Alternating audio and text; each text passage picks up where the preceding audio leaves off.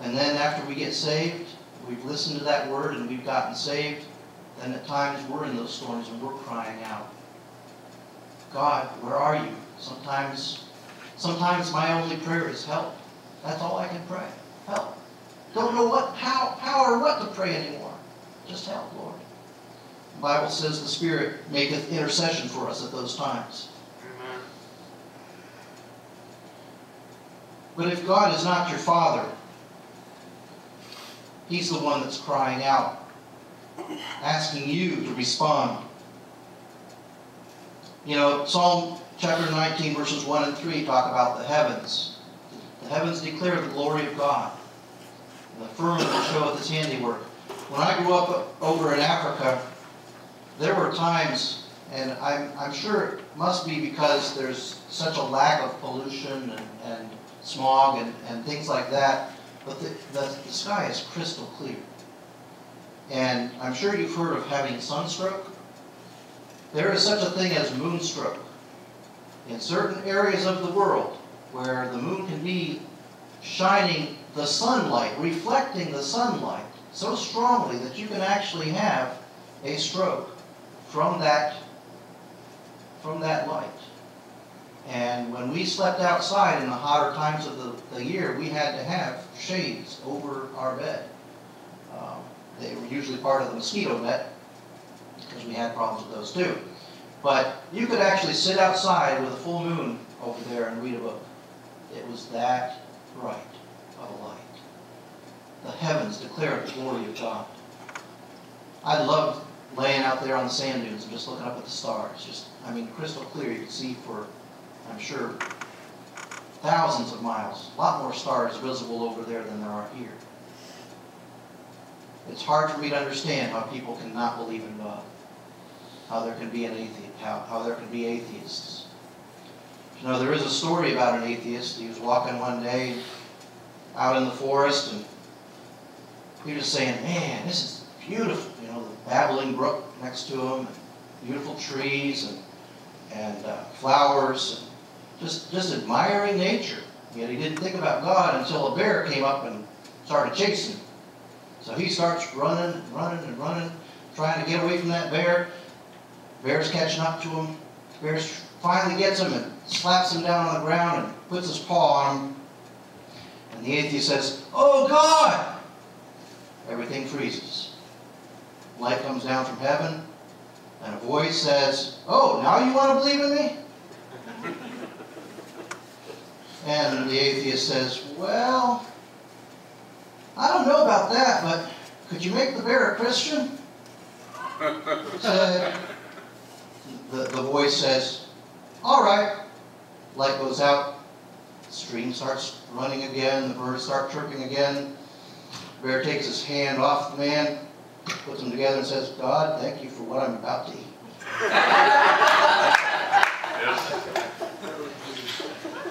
Had to pray for his food. He was a Christian then. But you know, even in the United States, I can't imagine how you can watch a sunset, as glorious as it is, all the colors of the rainbow and then some, and not believe that something created that. Amen. How can you even dream that that just happened? Come on, that's right. So my plea is tonight, if you don't have God as your Father, you cannot cry out to Him in the middle of the storm and get an answer. The only prayer that will be heard, "God, be merciful to me, a sinner." Amen. Jesus died on the cross for your sins, was buried and rose again the third day, so that we might have eternal life. But He had to die for your sin, because the wages of sin is death. Accept Christ tonight. I'm sure there's a number of folks here that can help you with that decision if Jesus Christ is not your Savior today. It's just a free gift. Psalm chapter 89 verse 9 says, "Thou rulest the raging of the sea, when the waves thereof rise, thou stillest them." Psalm 107:29, "He maketh the storm a calm, so that the waves thereof are still." As I've said, you know, life gets so hectic sometimes, we have to be reminded. The Lord continually tells us, don't forget me. Don't run past me. Slow down. Slow me down, Lord. Ease the pounding of my heart by the quieting of my mind. Steady my hurried pace with a vision of the eternal reach of times. Give me, amidst the confusion of my day, the calmness of the everlasting hills. Break the tension of my nerves and muscles with the soothing music of the singing streams that live in my memory. Help me to know the restoring power of sleep. Teach me the art of taking minute vacations, of slowing down to look at a flower, to chat with a friend, to pat a dog, to read a few lines from a good book.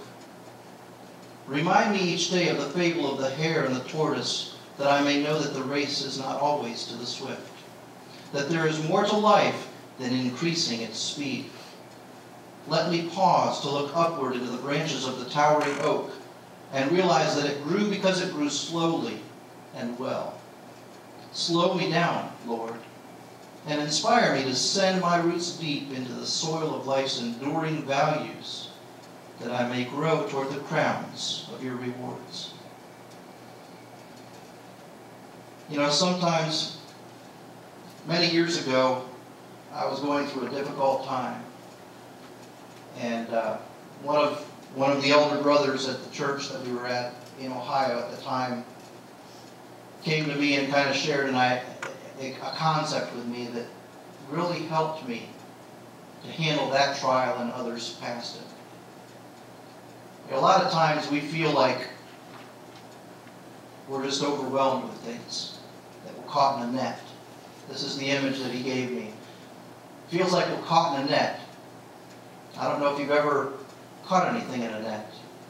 Growing up in Africa, how many here have eaten frog legs? Good stuff. The frogs over there grew really big. We would go frog hunting, and we didn't use gigs. We shot them with a pellet gun and scooped them up with a net. But when you catch anything in a net, maybe a fish, a butterfly, doesn't that creature start struggling, trying to get out? And when it does that, what happens? It gets more tangled up. That happened to those frogs. We'd scoop it up in a net, and it just, legs going every which way but loose. Couldn't get out. All it did was tangle it up even worse. And Brother Terry shared with me, he said, maybe that net has been thrown over you to rescue you from the cliff you were heading towards. Maybe that net isn't from the devil. Maybe it's not something that's going to hurt you. Stop struggling. Be still. Be still. So many times I think we get into a trial, into trouble, into something we're not sure how to handle, and we struggle. Like I said before, do everything you can in your power to do what you have to do. Now, God doesn't expect you, if you're out of work, to sit home expecting a phone call to be made to you and you get a job. You've got to do something to make something happen. That's not what this is talking about. This goes back to when it talks about putting on that armor. You have to do something to get that armor on. You can't just stand there and it's going to jump on you like, Iron Man. Yeah, Iron Man, thank you. Like Iron Man. He just stands there and it all jumps on him. It doesn't happen for the Christian. You have to take that helmet of salvation and accept that gift of salvation. Put it on your head. You've got to put that armor on. And then, when you've done all you can, stand. Maybe the trial that you're in is a net from the Lord.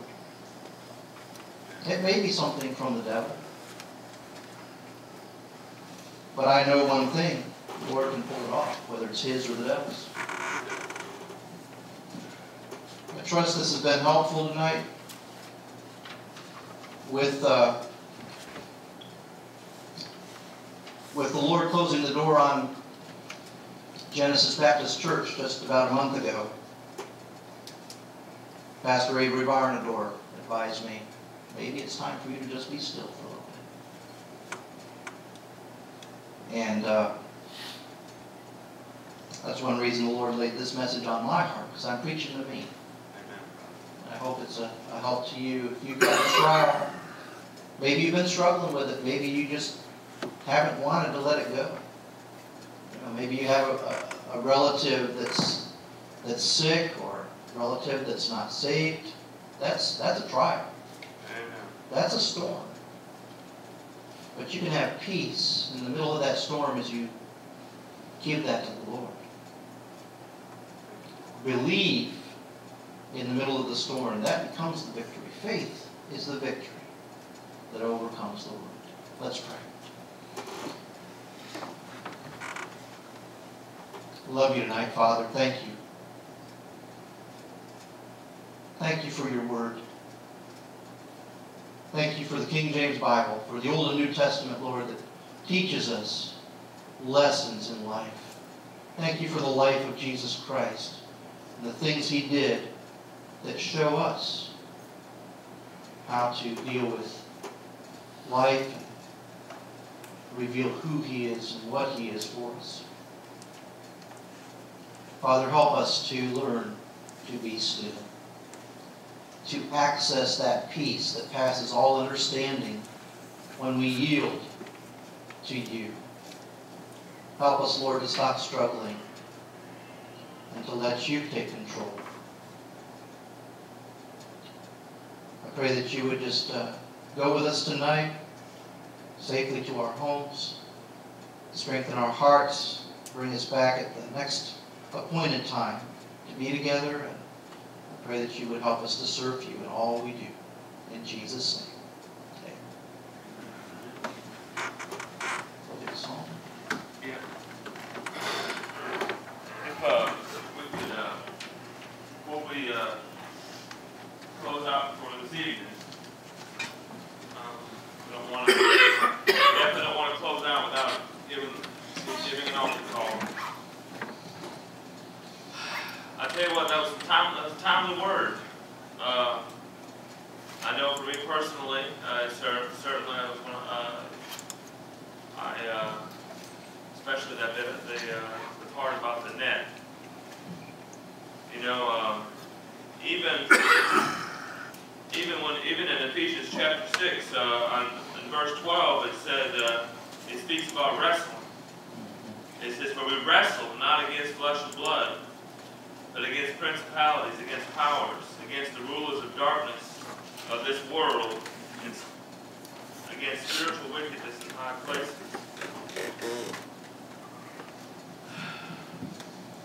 Tonight, are you wrestling? Is there a decision that you need to make? Do you need to pray? And I'm going to go one step further. Is there a decision that you need to pray for someone else? You know, the thing about it is so many times from the outside we're trying so hard, and I'm speaking to myself when I say this, how you try so hard to move circumstances in the way that you know is more according to what God's Word is. But the truth of the matter is, God's Word stood before us. God's Word stands now, and it'll stand long after we quit struggling. Amen. And His Word has never needed me. That's right. I've always needed it. Amen. So tonight, if you have a need, whether it be salvation, whether it be prayer for a lost loved one, won't you come? And I'm just going to leave it at that. Let's bow our heads, though, in case anybody just might feel a little shy. Let's give them that peace. But won't you come? Lord, Heavenly Father, I just ask for you to bless this moment. Lord, you know that you had a burden of prayer in this church today, Lord, and we are an honest and faithful church to you, Lord. Lord, knowing that the only thing that's going to deliver us from our circumstances is a holy and righteous God. Lord, I call on you now. Lord, I know my words are not persuasive in and of themselves. But Lord, I know your Spirit. Lord, the Spirit can cut. Lord, to render the sinner right back where he needs to be. And Lord, I ask you to do that now. I pray in Jesus' name. Amen. With eyes still bowed. If you have a need tonight, would you just step out? If you have prayer needs, we know there are plenty of brothers here that will pray for you. If you need salvation, you can know tonight. You can leave here tonight knowing the Lord is your Savior. Knowing that if you close your eyes to death tonight, that heaven would be your home. If you're here tonight and you have a whole soul salvation where you think you're saved, Lord, I ask you to convict them, Lord, because they need to check up from the heart up. Lord, I just ask that you would have your way. But most of all, don't be shy. If there's a need in your life, bring it forward, because every one of us has a need in our lives. And there's nobody here. There's nobody here that can ever judge you. Especially if my Lord and Savior doesn't judge you. Would you come? Lord, we won't tarry long. But I do want to give you the time, Lord. I want to thank you for everything you've given us tonight, Lord. But if you're here tonight and you have a need, why would you stay in your chair, in your seat? Why don't you bring it to the Lord and lay it down here at an old-fashioned altar? Why don't you give it to Him? And when you bring it, why don't you leave it here?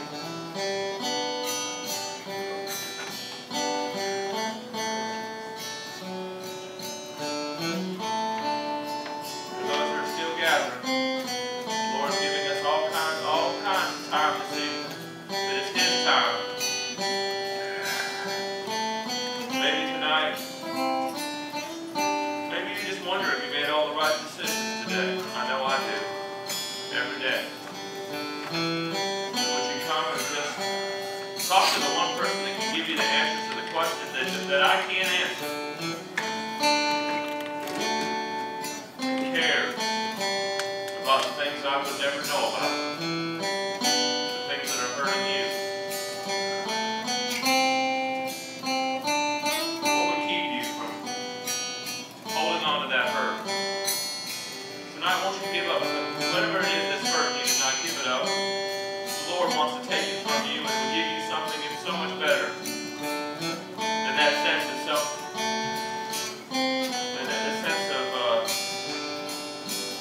self-righteousness, I guess is what He wants to say.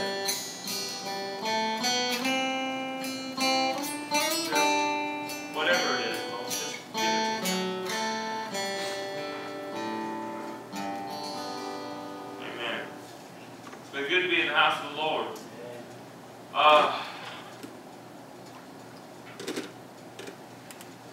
don't know about y'all, but I struggle.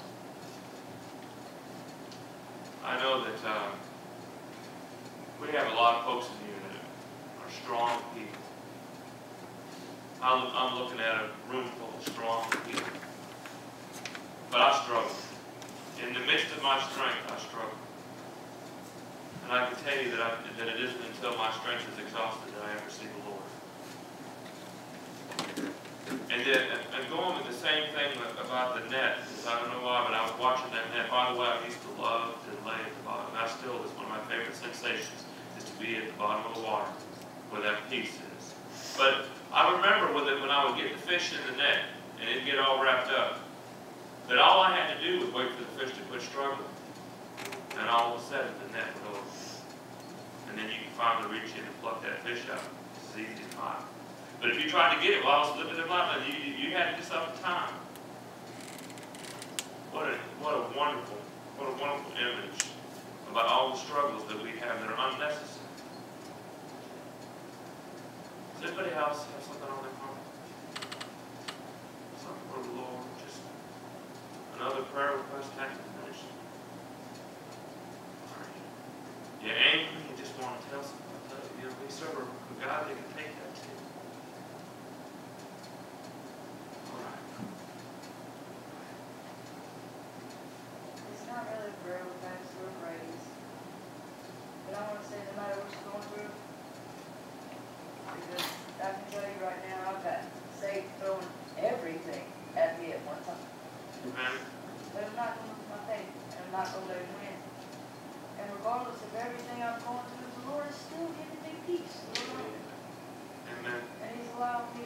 move on with my life and not sit in my bedroom and mourn and cry and be depressed every day. He's giving me peace of mind. I know He's in control.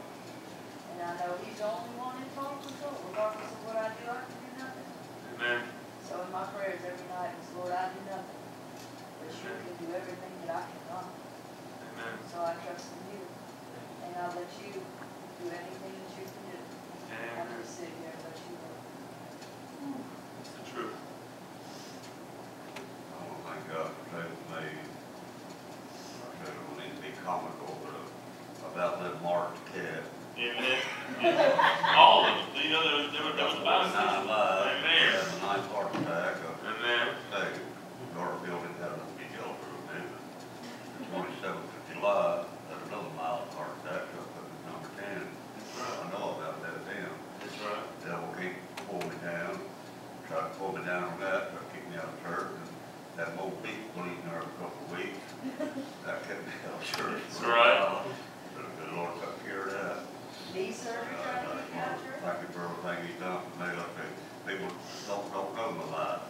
That's right. But I know what the good Lord's done to me, and I've looked at the people that, just like my doctor looked at me. They're going to take care of this tumor in my lung. There's cancer. Give me 1 to 3 years. I said, y'all get earthly doctor. I said, my heavenly doctor ain't done me yet. Amen. I looked down at it like that, I looked tell right then. Oh, yeah. Thank God. Amen. I know what He's done for me. Amen. People here know me too. That's right. I might be a hard nose, might be grouchy, grumpy old man. I'll stay that way. That's it. The Lord will let me sit right here. We love you, Keith. And I'm stuck with it. How do you say that? Smile. Yeah. You know, we can't get that many people to agree on anything. Amen. So you're safe. Amen. Somebody else? This is God's time, y'all. I thank God for that little sitting out there. Amen. Put up with me for 49 years. Woo, praise God. That's right. I thank the Lord for the one that rolls her eyes at me. Amen. You got that too? Yes, sir. Yes, sir. You know, but the Bible says we're supposed to be a peculiar people, but I swear that my wife looks at me and says that I'm a peculiar creature or something. I thank God for everything He's done for me. I know you should. I thank God for all the peace He's given me. Amen. Go ahead, Thank brother. God for all the prayers He's answered. I know that the struggles I'm going through, that I can't do nothing but mess them up. Right. That's But right. God has the power That's good. That's right. to handle everything. Amen. So I've released it all to Him. And I just pray that all the struggling that these people are going through, that God opens their eyes and sees the things that people try to point out to them as positive and not as negative. And I trust to God, I trust a God that lives. I trust a God that can answer all prayers. I trust a God that can move a mountain. Amen. That's And I right. know in my heart that all these things can be done. Amen. And I thank God for that. That's right. That's one. Amen. I do too, brother.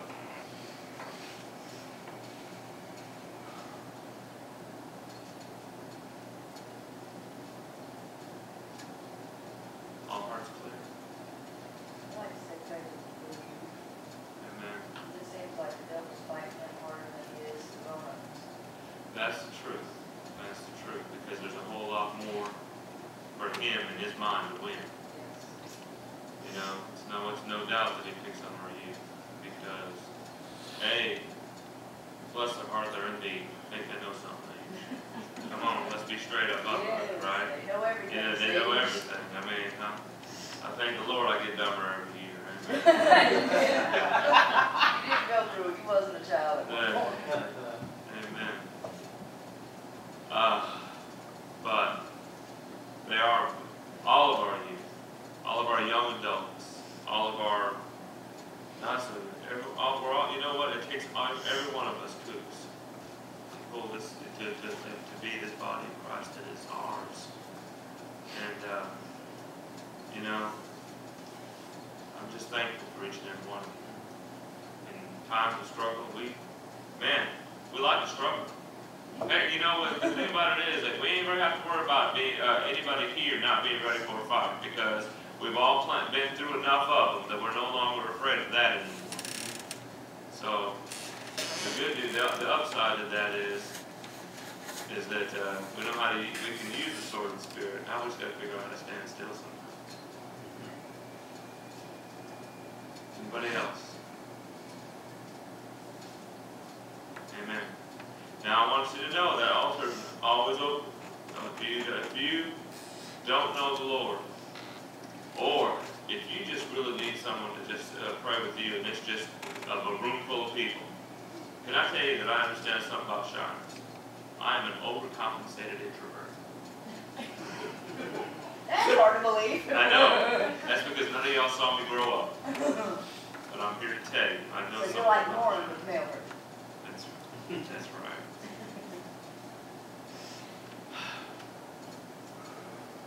Brother Raymond, will you please close?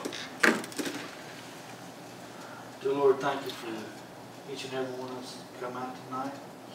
Thank you for all that you do for us, dear Lord.